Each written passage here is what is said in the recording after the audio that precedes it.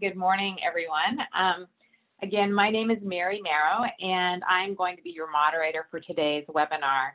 And I would like to just welcome everyone who's joining us today and acknowledge that I think we've got people from all over the country who have registered and are calling in. And so we're really happy to have you and hope that you'll get some really good information from our presenters.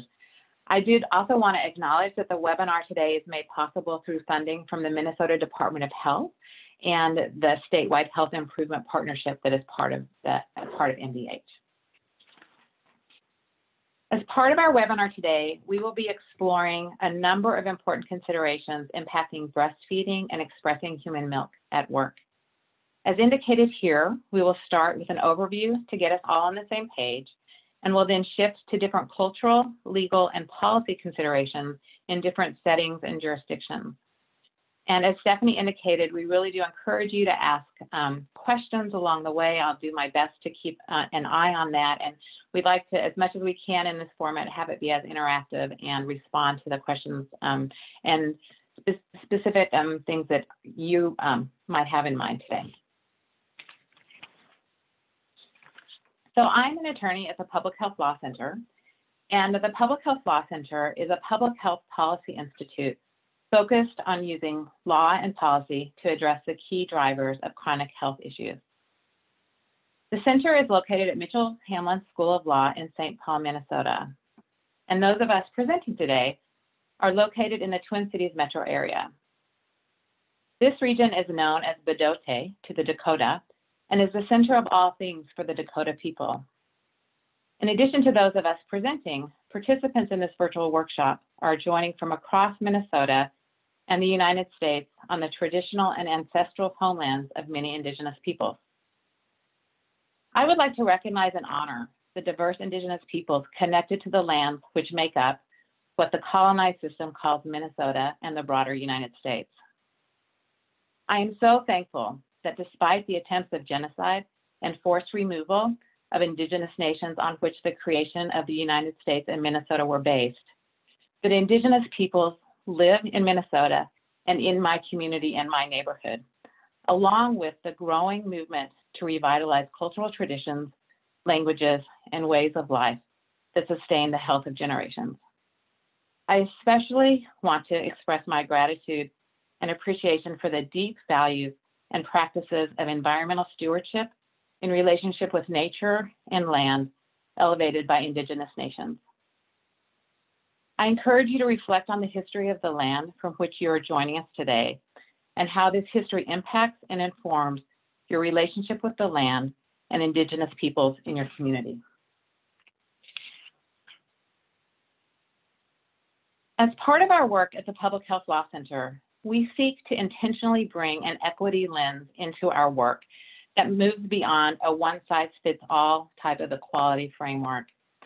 As indicated on this slide, bringing an equity framework can create more just opportunities for individuals to be healthy.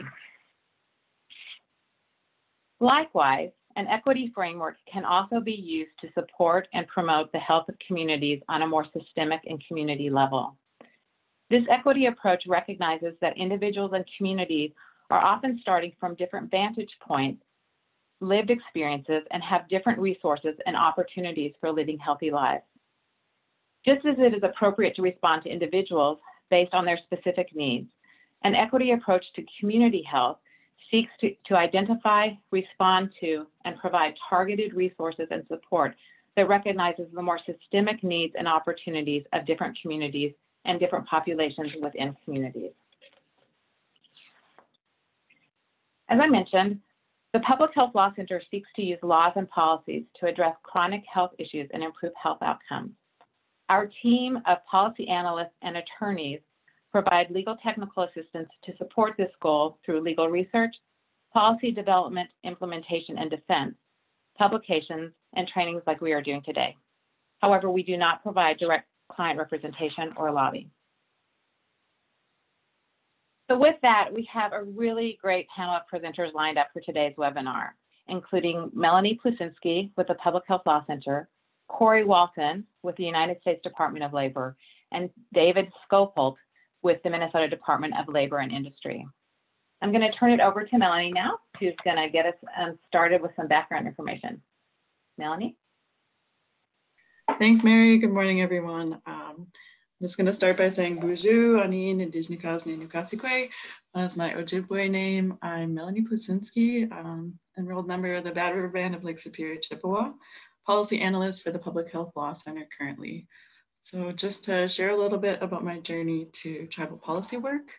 I grew up in northern Wisconsin on the reservation there and learned at an early age what inequities existed between tribal members and non-tribal members who lived in the neighboring rural city. My grandma was the director of social services there for the tribe and would share with me stories about families, their struggles, and also about their resiliencies. I was fortunate enough to be able to learn cultural practices and foodways growing up. So you could see in the photos, there are photos of myself and my family harvesting fish together. We also harvest wild rice and practice other traditional foodways. And for me, learning my cultural ways supported me to want to work to advance equity. And I found my path to public health, where I learned that policy is a means for creating sustainable, positive change for Indigenous people and for all people. So today we are focused on breastfeeding policies. And why are we focusing on breastfeeding policy? My reasoning is that breast milk has been the traditional first food and first medicine of Indigenous communities throughout North America since time immemorial. Today, as tribal members, tribal nations assert their sovereignty in the realm of food systems. They're reclaiming the use of traditional foods to nourish the physical, mental, emotional, and spiritual aspects of both the human body and the greater communities. It was common throughout earlier generations for Indigenous mothers to breastfeed their babies for at least 2 years, with some mothers carrying on the practice for longer periods of time, sometimes up to 4 or 5 years. And research has revealed what American Indian and Alaskan Native people have known for millennia, that the bond between a mother and her child is sacred. And this form of intimate bonding supports healthy child development and consequently healthy communities. And breastfeeding has been a means to connect Indigenous peoples to their first food and first medicine, and the benefits to health are profound. Creating policy that is culturally relevant supports reestablishing norms in Indigenous communities and their workplaces that promote breastfeeding and also protect those who are expressing their human milk to give life and health to babies. So I will share just some brief definitions and terminology that's common and critical in the development and implementation of tribal breastfeeding policy and breastfeeding policy in general. So when we're talking about tribal sovereignty, we're referring to the authority of a tribal nation to self-govern, including to determine governance structure, pass laws, and enforce laws through police departments and tribal courts. When we're talking about historical trauma and its impacts, historical trauma is defined as the cumulative emotional and psychological wounding across generations. This definition explains the historical impact of traumatic and genocidal actions and policies designed to eradicate American Indian people, their culture, language, spirituality, and traditional practices, breastfeeding being one of them. And we're going to be talking throughout the day, of course, breastfeeding and chest feeding. We'll discuss, it simply means feeding a baby or toddler human breast milk from a breast.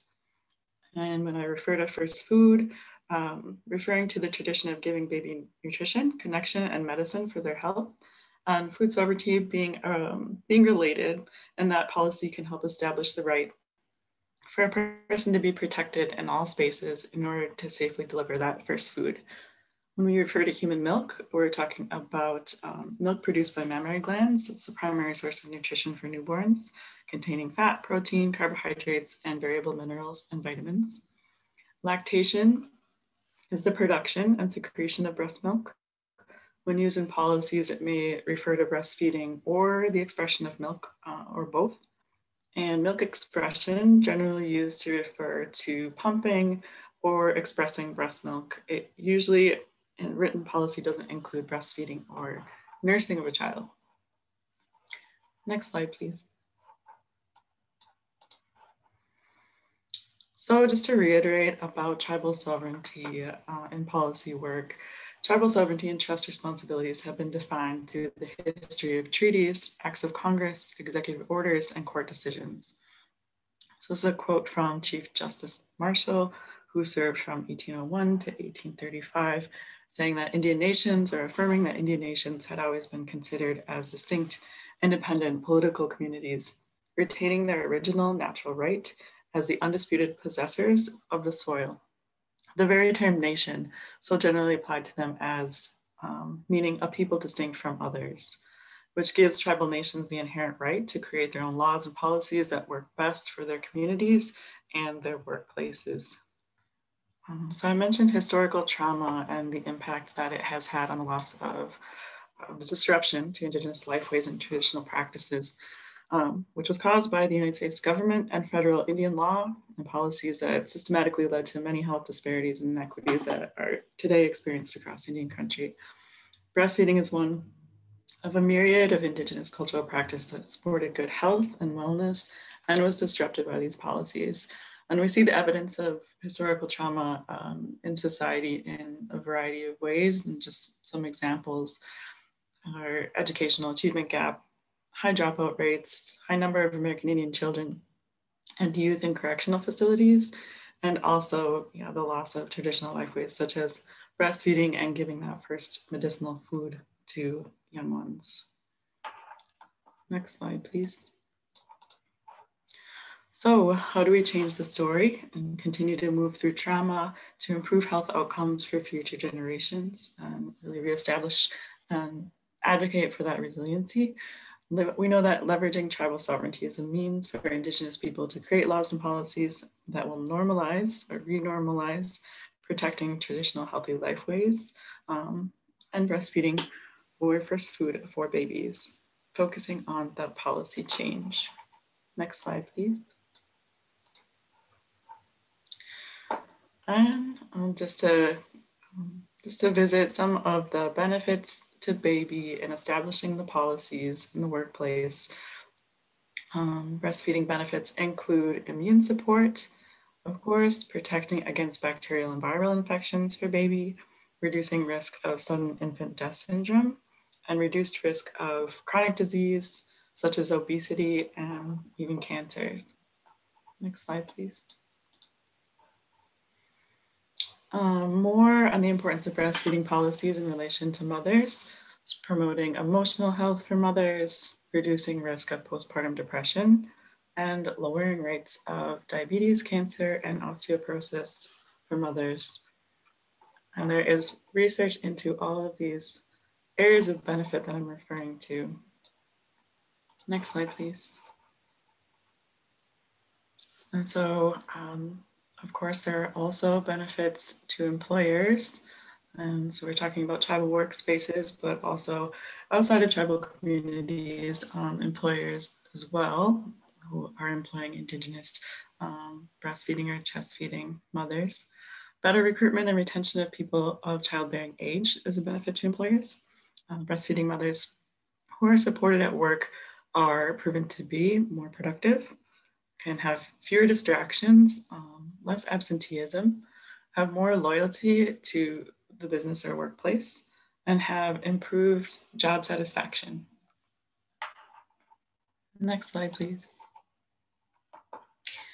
And so in my experience in tribal policy development, I just created this simple visual to kind of show the trajectory of how policy moves forward, how it plays out. And so where I started is just that the need is identified. We know that the need is related to many things that have taken place historically and presently to create the need for the policy. I mentioned the genocidal federal policies, systemic oppression, economic instability are all things that lead to creating the need for policy change.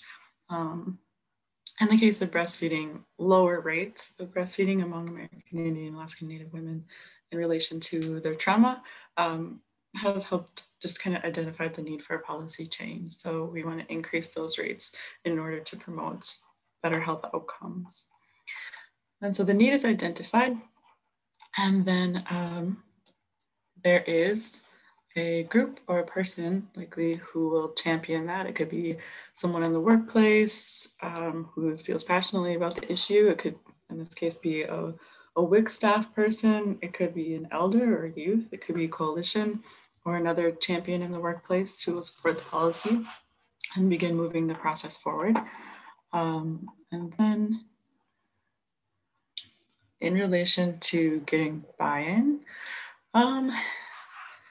it's going to look different in every community to get buy-in from leadership and community members, other employees in the workplace. It might look like presenting or tabling at community events, hosting educational, appealing events for community members to share information, and really being creative about channels to reach people in a meaningful way. And I included this because in tribal communities, the workplace is not necessarily removed from central community. So there's a lot of crossover in terms of getting buy-in. And then the next step in process, in my experience with tribal communities, would be to actually draft a policy. There may be, depending on the size or resources in the community or capacity available, it might be the tribal attorney who would do this. Or there might be a need for technical assistance, such as what the Public Health Law Center can provide.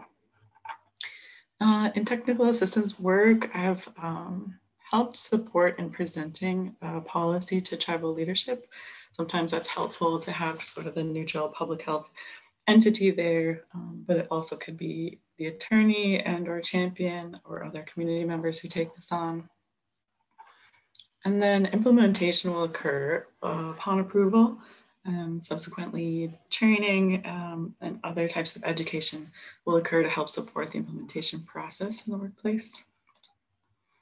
And then enforcement, again, will look different for every community, but there likely will be protections within the policy, such as how does the supervising person perhaps deal with an unsupportive staff in relation to new breastfeeding policy, just as an example of what type of enforcement would look like within the policy. So I just wanted to emphasize the getting buy-in component in tribal communities. So as I mentioned, the workplace, like tribal departmental workplace or gaming type workplace, it's not separate from the community. So in order to establish universal buy-in for both employees and also their families, it's important to, these are some mechanisms to employ to gain that support. And as a technical assistance provider with PHLC, I work to support some of these ways as a part of policy development and the implementation process. And some of that looks like supporting coalition building and facilitating consensus with community members, and which include, of course, tribal staff, planning meaningful education events to get people both interested and engaged, and building one-on-one relationships. So that champion or whomever it may be might actually go out in community and need to have conversations with people to get folks to understand the importance of the policy. And then being responsive and culturally relevant as a technical assistance provider, being super important and critical to the success of sustainable policy change, and meeting people where they're at with policy knowledge. So if that means just the type of way in which you talk about policy, sometimes it can be scary or off-putting to people. So trying to find ways to frame policy change that's relatable and approachable to everyone involved. So I know that my colleagues will go deeper into the details of these types of policies, so I'll just name them for now. Policies that we, PHLC, and I have worked on with tribal communities include components such as space for expressing milk, time during the workday to express milk or nurse, flexibility in making time to express and store milk, and then protections for those who are needing to express or nurse. As I've shared about tribal sovereignty, just noting again that every federally recognized tribe is its own nation and policies will look different. There's no template for tribal breastfeeding policy. So just keeping that in mind when you do tribal work. Next slide, please. And I just wanted to include some helpful resources and link them here that are Indigenous specific, a variety of types of resources that could help somebody in the policy journey and related to expressing human milk in the workplace. So I listed the link to today's webinar, the Public Health Law Center resource in drafting effective tribal policy and law is a really good one as a reference. And then also I listed the American Indian Cancer Foundation's Framework for Indigenous Foods resource, which includes culturally relevant strategies about promoting first food. And then Mother's Milk is Medicine is a cancer prevention infographic resource specific to Indigenous communities and the health benefits of breastfeeding, if that could be helpful. And then the Great Plains Tribal Chairman's Health Board have some really nice posters, kind of thinking about raising awareness and doing sort of campaigning around the workplace and in the community. Those are some really nice culturally relevant poster visuals. And then also a model policy from Cheyenne River Sioux Tribe that could be useful in thinking about how the policy will look. That's a really nice concrete example. And then also included a relevant, really short but nice breastfeeding video highlighting someone who has specific experience in moving tribal policy in the workplace forward in relation to breastfeeding. So with that, thank you. I will pass off to Corey Walton. Thank you. Melanie, presentation. I'm sorry, Melanie, Corey, before we pass up, we have a couple questions specific to Melanie and also to Corey and David as they're coming. So I think we have a couple minutes. I'm sorry, Corey, I didn't mean to cut you off. That's okay. There's a specific question here, Melanie, and then I'm hoping Corey and David, maybe you could speak to this in your presentation. Are state and federal breastfeeding support laws not applicable on reservations? Can this be clarified? And so, Melanie, I know that you touched on that briefly, but could you respond? If we are talking about specifically on reservation within tribal boundaries, then the tribal nation would have jurisdiction over its own laws and policies. So state and federal law would not apply if the tribe decides to do something differently, that they have the inherent right to do so. Great, thank you. And then there's one other question, but I think I'm gonna hold that till the end so that and then we can revisit that. Thank you, Corey. I'll turn it over to you now. Thank you very much. I'm assuming everyone can see my screen. Someone let me know if they can't. Does that look good? You're all good. Great. Good morning or good afternoon, wherever you are. I'm Corey Walton with the U.S. Department of Labor Wage and Hour Division. And I'm going to talk to you about the federal guidelines, the federal law as it relates to nursing mothers. David Skovholt is going to come behind me and talk about Minnesota state law. And then all of you out here who are not necessarily situated in Minnesota, just be aware of, if your state does have nursing mother provisions, just be aware of them and how they relate to federal law.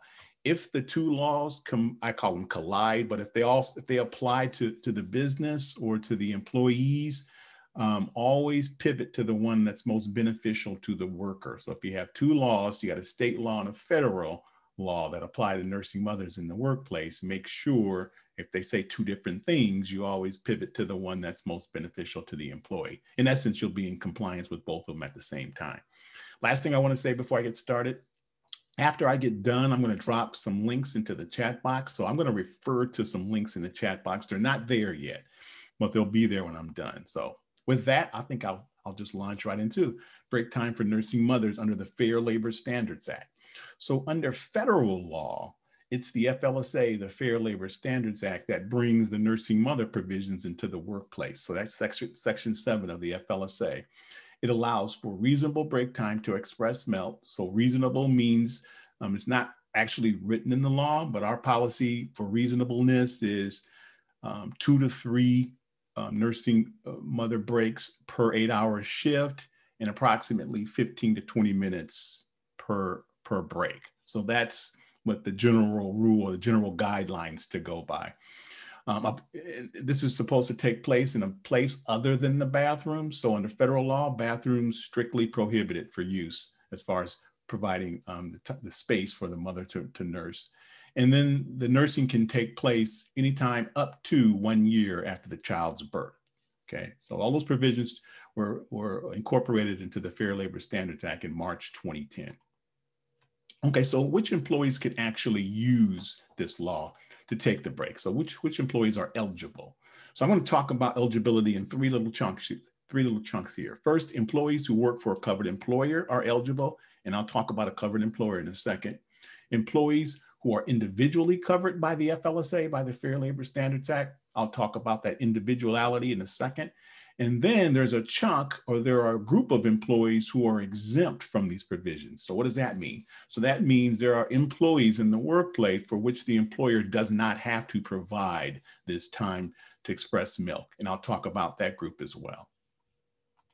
First, let's talk about coverage. So which employees are going to be covered by this law because their employer is covered by the FLSA as a whole? So employers that have at least 2 employees and they gross at least $500,000 a year. So those first 2 bullet points, those sub-bullet points, that's the test. So 2 employees, at least 2 employees, and $500,000 gross annual sales per year. If that test is met, then every employee at every work site in every work week is entitled to take this time if she needs it. Second bullet there, let's say it's a smaller company, right? So maybe they're below the $500,000 threshold.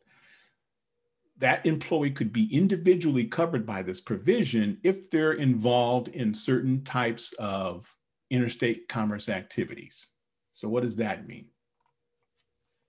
The second paragraph there, interstate commerce activities, typing letters and sending them across state lines, emails back and forth state lines, which many of us do as part of our job now, traveling back and forth across state lines. Maybe they work in a retail establishment and they're swiping credit cards all day long, or a restaurant or a hotel or something like that. So if you have a company, if an employee is employed at an employer that has less than $500,000, but they're engaged in these type of activities, she too can express milk. So under the FLSA, you have enterprise coverage and you have individual coverage. But there's a group of employees who are exempt from this provision, and they are what we call the white collar exempt employees. So there's 3 examples there on the screen: executive exemption, administrative employee exemption, and professional exemption. So your executive exempt employees are your supervisors, basically. One of the links I'm going to drop into the chat box is to our DOL fact sheet 17A. That fact sheet will remind you of what these exemptions are and which employees perhaps are exempt from these provisions. The administrative employees are department heads. They may not necessarily supervise any other employees, but they're head of some department or subdivision.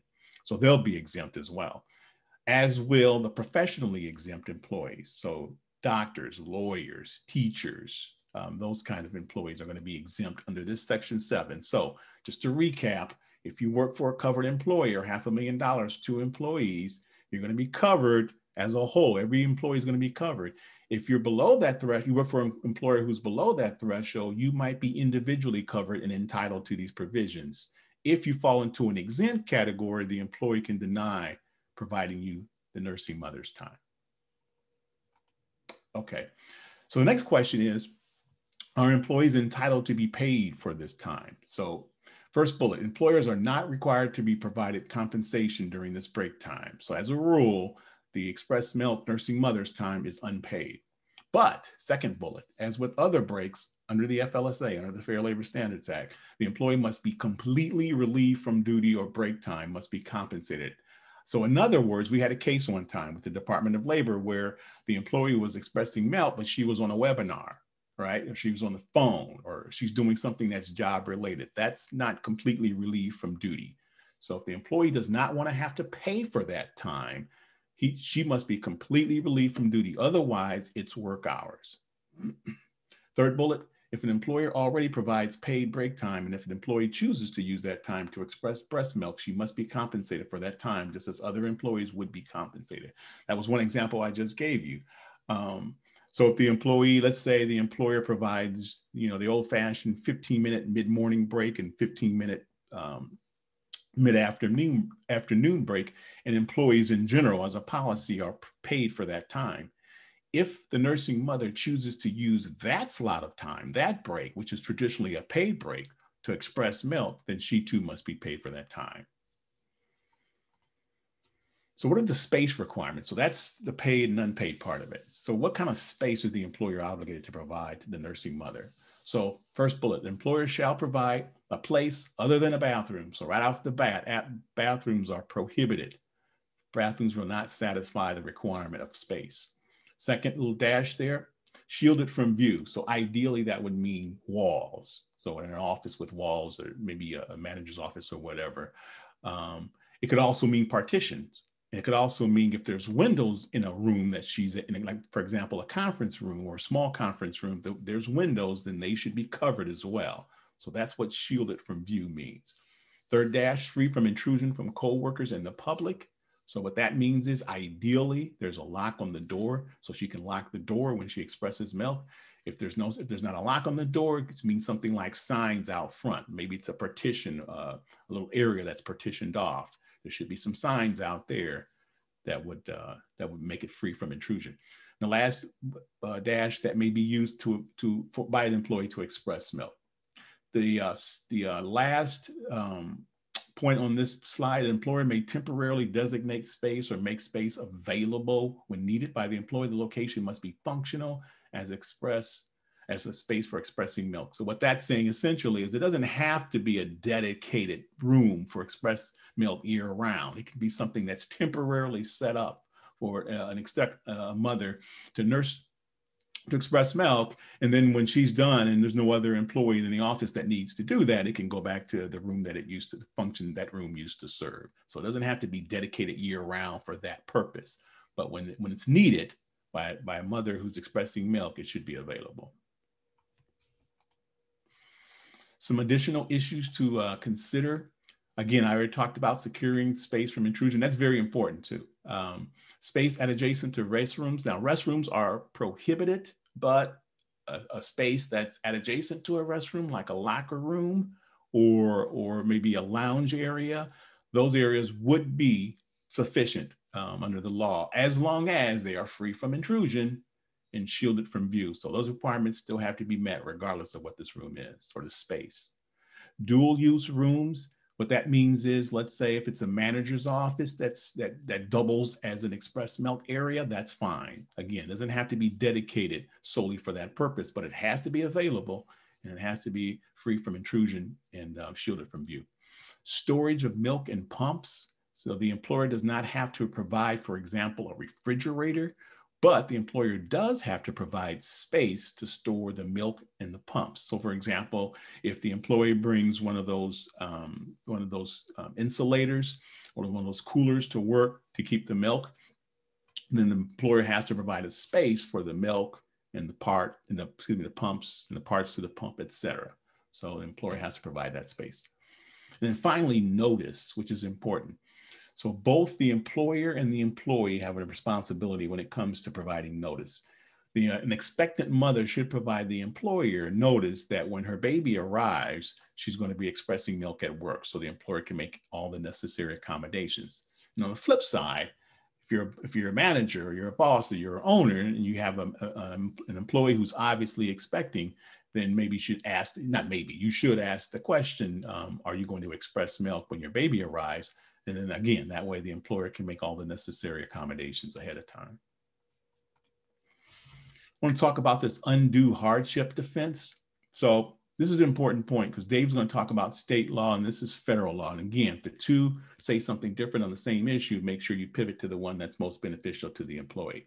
So what does undue hardship mean?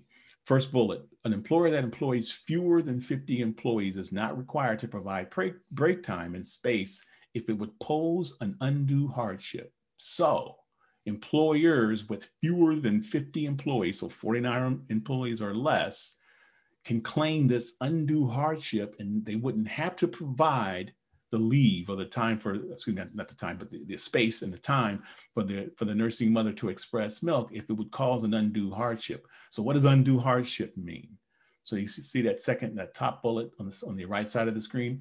Undue hardship is defined as causing an employer significant difficulty or expense when considering in relation to the size, financial resources, nature, or structure of the employer's business. So this is not automatic. So any employee who's below that 50 employee threshold doesn't automatically get to take advantage of this undue hardship defense.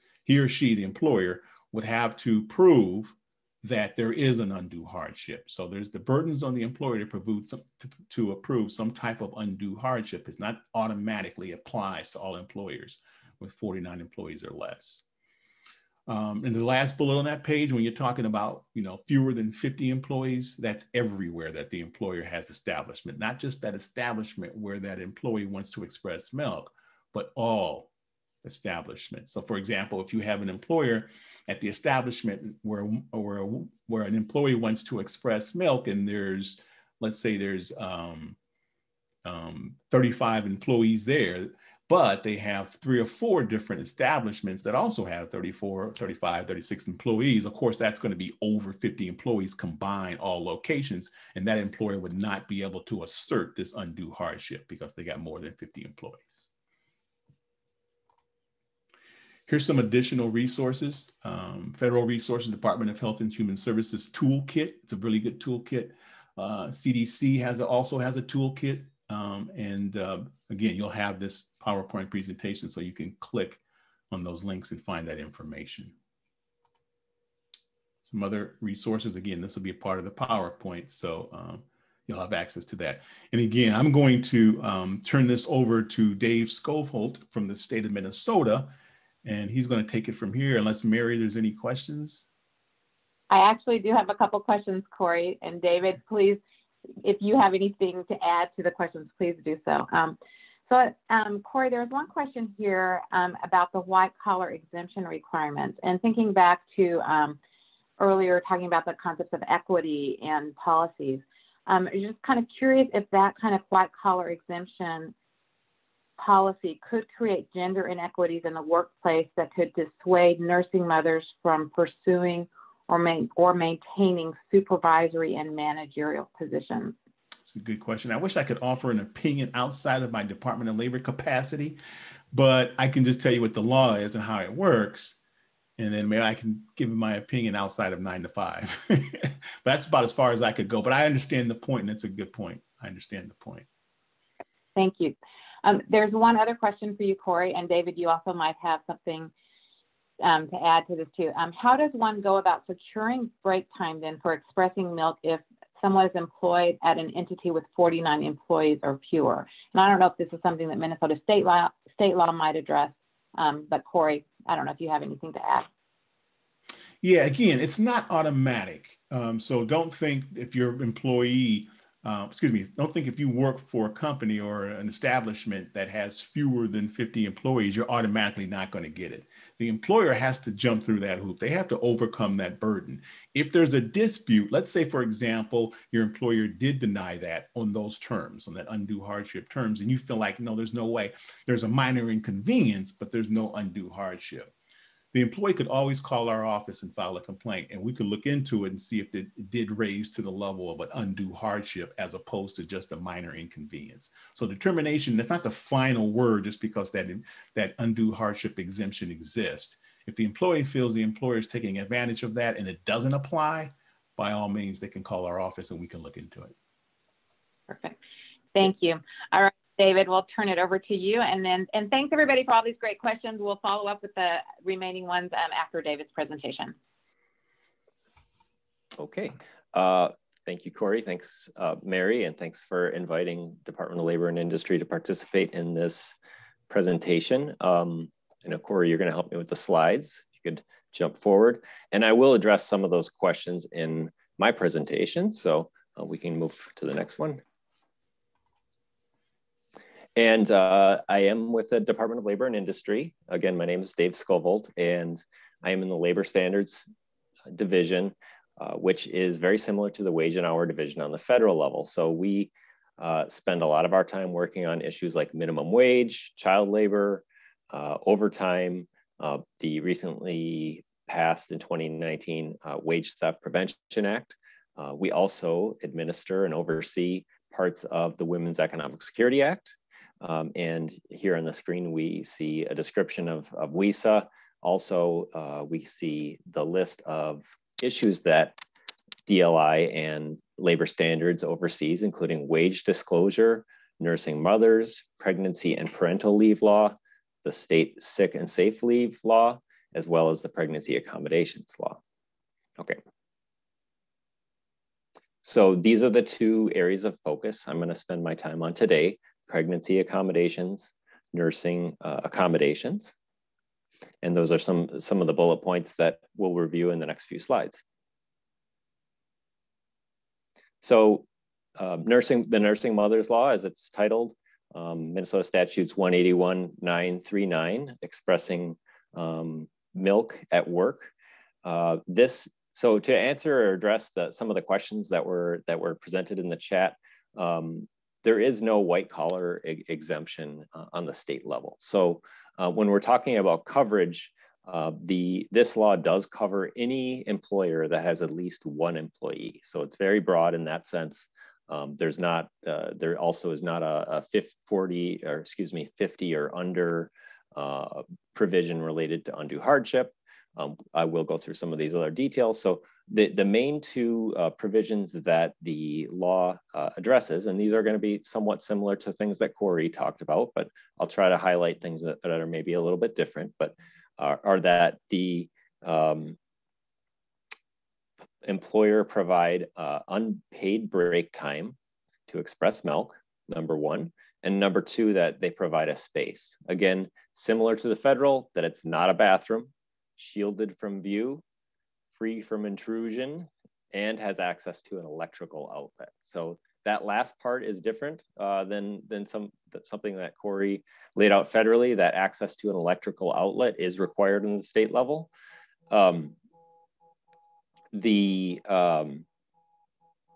We did have a situation where a case where there was an employee that had access to all these things, except that the room was at times being entered by other employees. So in that particular situation or case, we did work with the employer to put a lock on the door. It was a case where the employer was going through some remodeling. And so they were stating that they didn't have ability to make that room secure, but we often find with cases that come to us that with a little bit of work, a solution can be found. So with the Nursing Mothers Law, there is also specific anti-retaliation provisions related to it. Okay. And there are a couple exceptions in the law. Corey talked about some of the federal exceptions. I want to briefly just review the potential state exceptions. And there's some quoted language here on these two top points here, and we'll just review those. Those are from the statute. And so it says break time not required if it unduly disrupts the employer's operation. So that is going to be, I will say that is something that's a very, very high bar, what it would mean to unduly disrupt. In the cases that DLI has worked on throughout the years, we have not been confronted with a case that the employer could show that the break time was unduly disrupting their operation. So it's a very high bar. Potentially, it could be something around a very serious health or safety issue if somebody was to leave their post or something like that. But again, it's a very high bar. When it comes to the space, there's similar language to the federal where it talks about a reasonable effort to provide a space. So again, we had a case a few years ago of a security guard. The security guard works for a security company, but was working at a different employer providing security. And in that situation, the security guard company stated that they don't have access to locate the building. It's not their space. They don't have a place where the person can express milk. But again, working through that situation, we were able to find that the host employer that needed the security was willing to provide a space that met all the requirements under the law. Okay. Okay, so the other thing I'm going to cover is the pregnancy accommodation law. And again, we can see the statute reference up there if people want to take a look. There are 3 pregnancy accommodations, again, while a pregnant employee working before childbirth. And there's 3 accommodations that the employer is required to give under state law without the employee and they cannot require the employee to provide notice from a health provider to be able to be required to provide these accommodations. So those are the top 3 bullet points there. The more frequent restroom, food, and water breaks, additional seating, or limits on lifting over 20 pounds. If additional accommodations are requested, then at that point, there would be the employer could request some type of information from a healthcare provider, a doula, a birthing center, et cetera, that speaks to the need for that additional accommodation. One of a very common type of accommodation is, a change temporarily to a different position with potentially less strenuous work for a short time period. Okay. So a key thing with pregnancy accommodations is that the employee does need to request the accommodation. So the employer is not required to give the accommodation unless the request is made. And the flip side of that is that employers cannot require an employee to take the accommodation. So it's up to the employee to decide whether they want to request and accept the accommodations. Another case or situation that we'd run across recently was an employer who was an employee had requested pregnancy accommodations, and the employer had decided on their own to put the person out on pregnancy leave, on leave from work. And so again, that's a situation that it needs to be up to the employee if they would want that accommodation or situation or to take that leave. And this law also specifically prohibits retaliation for those that are asserting their rights under it. Okay. So I kind of laid out a few example cases, situations that we worked on. And at the beginning of this, I talked about the 5 provisions of WISA that are enforced by labor and industry. We are primarily enforcement group. We have over 10 investigators that work in labor standards. So we can see we've completed 90 WISA related investigations from 2014 when WISA was passed until 2020. The pregnancy accommodations provision is the most common case we've had, but we do work through many other situations that don't rise to the level of an investigation or a case. There's our phone number, there's our email. We love to just work through situations and talk through what's going on and help people, and if need be, take a complaint and start an investigation. Okay. Here's some other resources from DLI. There's a landing page that we just launched and related to WISA, and I'm gonna throw that into the chat as well. We've got a lot of great fact sheets. We are required by the state legislature to complete a report and on WISA yearly. So that's another great resource, and we have a link to that on our website. We love to do outreach and education, and we do many events. And so we'd love to come to your event if you have any, and please invite us. The other thing I want to note, and I think that's the end of my presentation, but I also just want to note quickly that there is some pending state legislation that would potentially expand both laws that I covered today. Nursing mothers would potentially eliminate the unpaid break time for nursing, as well, so that all breaks to express milk would be required to be paid. So there is pending legislation that is supported by both the House and Senate that would do that. Additionally, the pregnancy accommodation law, there is a pending state Supreme Court case, Hendricks-Cady, that would address the threshold of employees that are needed to require the employer to fall under to give those accommodations. So there is a provision that says 21 or more employees at one location, which is required as part of the parental leave law.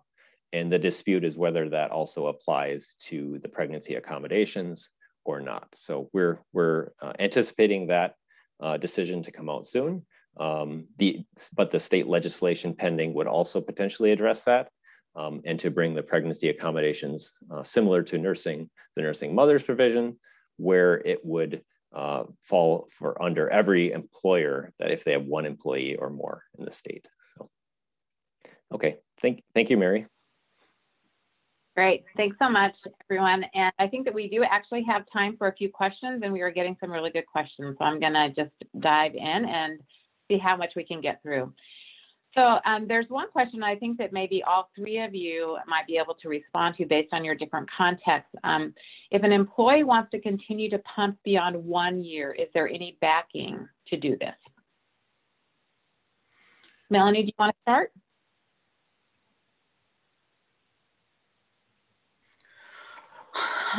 You cut out a little bit at the end. If the employee wants to pump beyond 1 year, what was the rest of the question? Sorry. Is there any backing? Backup? No, I'm sorry.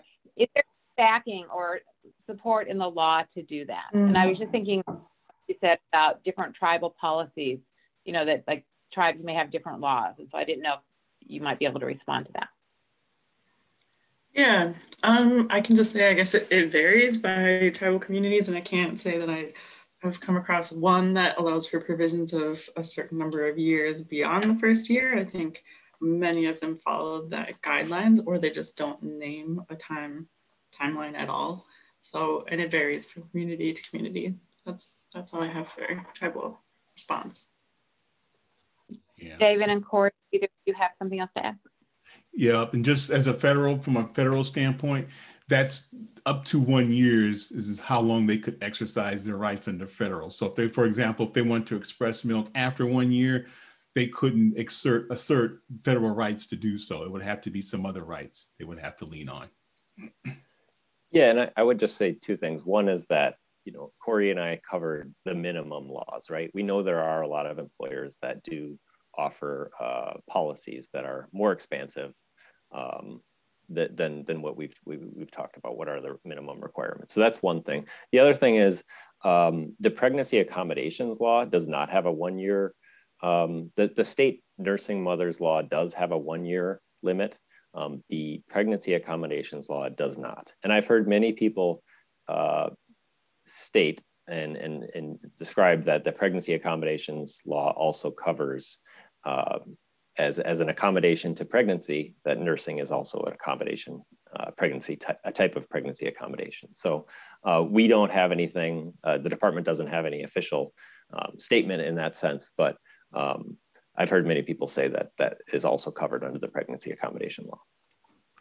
Perfect. Hey, Thank Mary, you. can I throw something else in there that I told myself I wasn't going to forget, but I did forget, and that's the distinction. I think we got a question beforehand: part-time versus full-time. Can part-time employees take advantage of these nursing mother provisions? And the answer is yes. So the law makes no distinction between part-time and full-time. If you're part-time, you have these same rights. Great, thank you.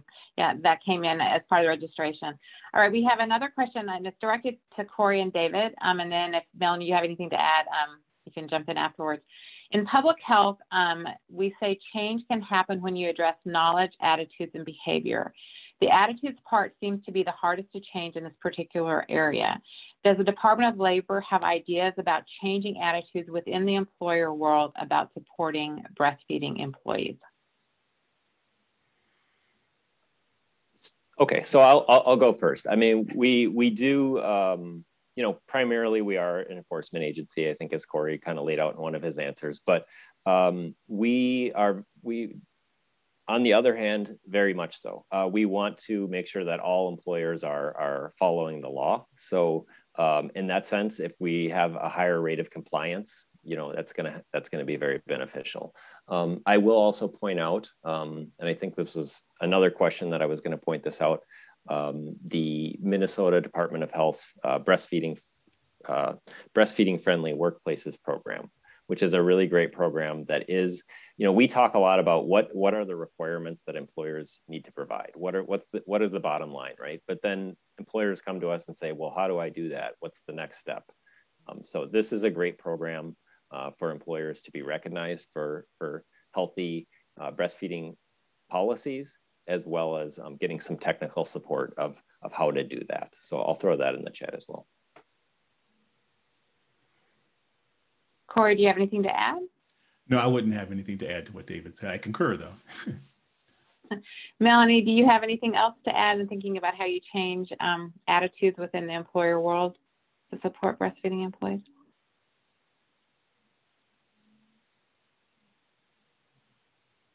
You know, I would just real quick, I'm sorry, go ahead, Melanie. I was just going to say, I would just refer to my kind of gathering buy-in emphasis and how important that is and the different mechanisms to do so in order to change attitudes and educate. Yeah, Melanie just stole the words right out of my mouth. It's an employee knowledge of their rights. A lot of times that's the missing piece. So the more employees, you know, educate themselves on what their rights are, the more likely people are not going to be denied those rights, because it sort of happens like that. And not all employers. I'm not going to say all employers are the boogeyman, but a lot of times if you have a group of employees working for an employer and nobody understands that nursing mother's rights, then no one will take advantage of the law and be able to take time off. So it's an employer knowledge kind of thing that really needs to take place. Just making sure you know what the law is and what your rights are. That's a really important piece of it. Great. All right. I think that we are running out of time. This has just been such a great conversation, and I cannot thank David, Melanie, Corey enough for being part of this really important conversation.